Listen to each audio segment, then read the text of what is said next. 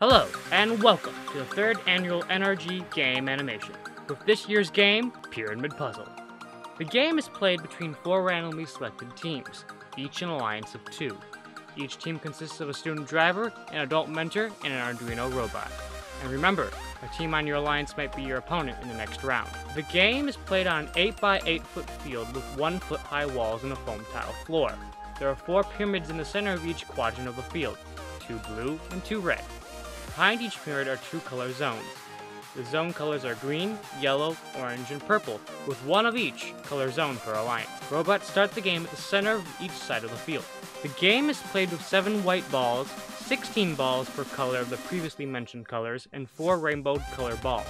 Pyramid Puzzle begins with 2 balls per color, and all 7 of the white balls randomly spread out on the field. Each match begins with a 2-minute driver-controlled period, followed by a 30-second endgame. Robots work to score white-colored balls in pyramid. A white-colored ball placed in a pyramid is worth 3 points, and additionally releases a collection of colored balls onto the field. The collection is made up of 8 randomly chosen colored balls. Colored balls are scored into their corresponding color zone.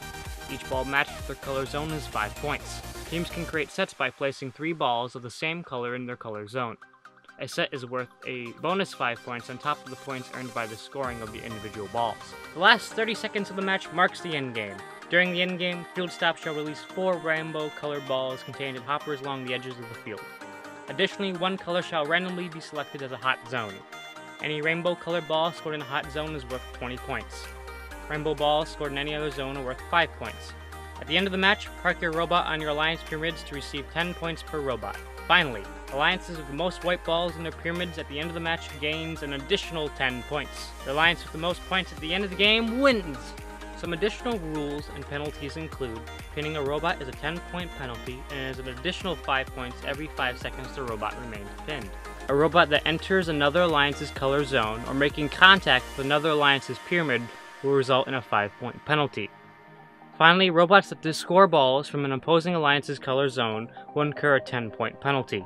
Please read the game manual for additional rules and instructions. As always, good luck teams, and we'll see you at this year's NRG competition. Pyramid Puzzle.